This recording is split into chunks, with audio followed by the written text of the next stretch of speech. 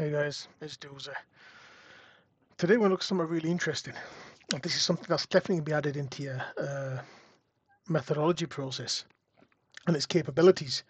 So Linux capabilities provides users access to a resource or process as a root user. Now remember, this isn't full control as root user, but a small portion of the whole privilege. This prevents full takeover, thus reducing the risk.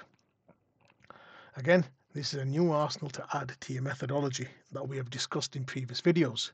So let's take a look at what capabilities are and how it works and how we can escalate our privileges. Right, so here's my box.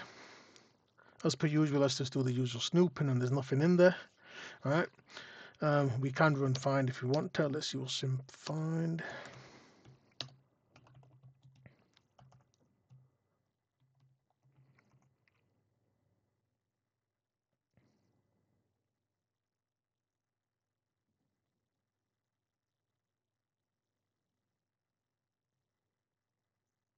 That's taking a sweet time.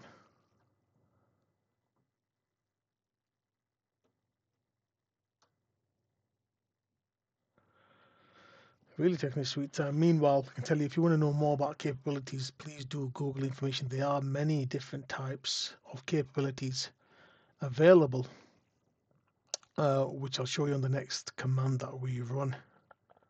As soon as this is finished doing what it needs to do, I think I'm just going to cancel it at this stage because it's taking far too long.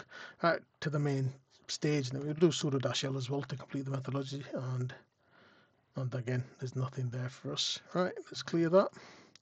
Right, capabilities, and the command for that is get cap -r /root dev null, if I could spell.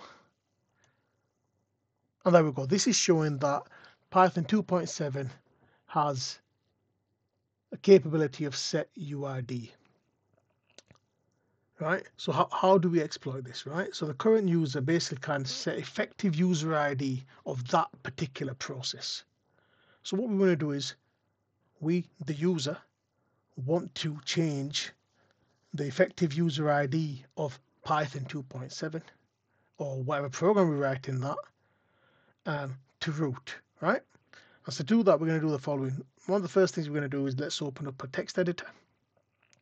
Your choice, whatever you prefer. I'm just going to open it up in here. I'm going to call it exploit.py. And I think it's I to insert. We'll find in a second. So firstly, import OS. Remember that from one of the videos we did earlier. Well, let's type in os.setuid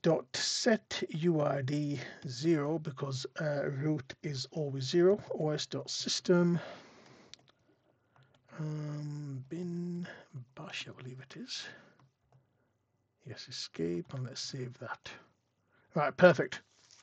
Now let's run that script, python exploit.py, and there you go.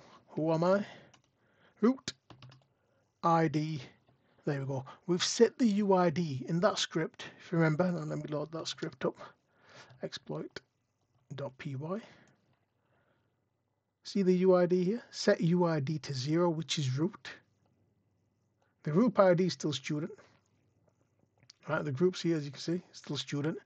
But we escalated our privileges, exploited the fact that it's got capability of set UID here on that process.